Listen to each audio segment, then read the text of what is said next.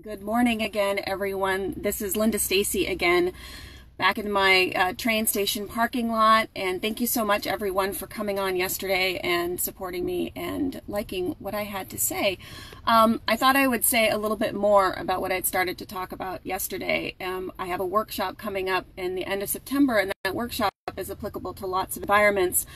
And it has to do with everything I've been doing with LivingBluPrints in the last 6 or 7 years. But I talked about what you would do if you had 10 extra hours, and I mentioned some fun things that people like to do, like golf and garden and ski. And I thought I would mention that sometimes with the audiences, we get to other types of things like enrichment, personal development, that type of thing, which is a little bit different and more involved. And that's also something that I try to help people with, to create more space for like really good things, because I really feel that we're here like on the planet to learn, to grow, to produce, and to change. And sometimes with our really harried work schedules and lives, it's impossible to find time to do that, especially if the work itself that we're doing, our regular 9 to 5, isn't providing that for us too much.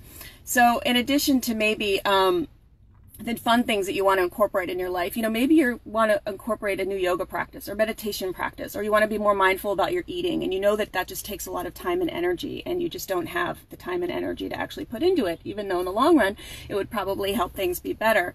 Both of those things were problematic for me back in 2009 when I started all of this.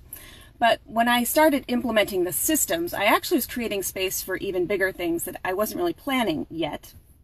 So maybe you want to write a book, maybe you want to start a side business, maybe you want to train for like a major athletic event and you're totally not in shape for it. These are really big things that create a lot of time, effort, energy, that require all of those things. So how do you do it? And then there's this other block of things that takes a lot of our time and energy that might be happening in your life.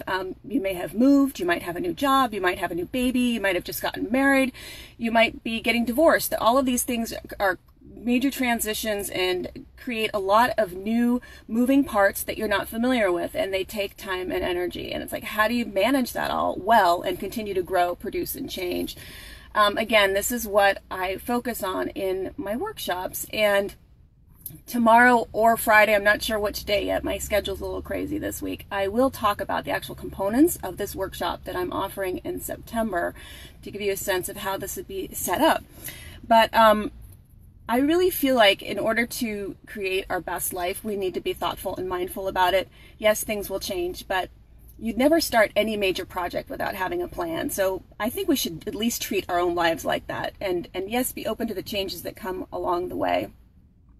So again, that workshop that I'm offering locally in the Massachusetts area is in Lexington, September 23rd. It's a half-day workshop. It's like from 8:45 until noon. There's more information at my LivingBluPrints Facebook page. I also have a Facebook private page for LivingBluPrints that I mentioned yesterday, and it's more like a microblog where I talk about what I do day to day to execute a little bit more seamlessly, so that what I'm doing every day kind of matches up with the larger picture that I'm going for in my life, with everything going on and the full-time job and everything else. And what else? I hope you follow me, and thanks again for your support, and have a great day.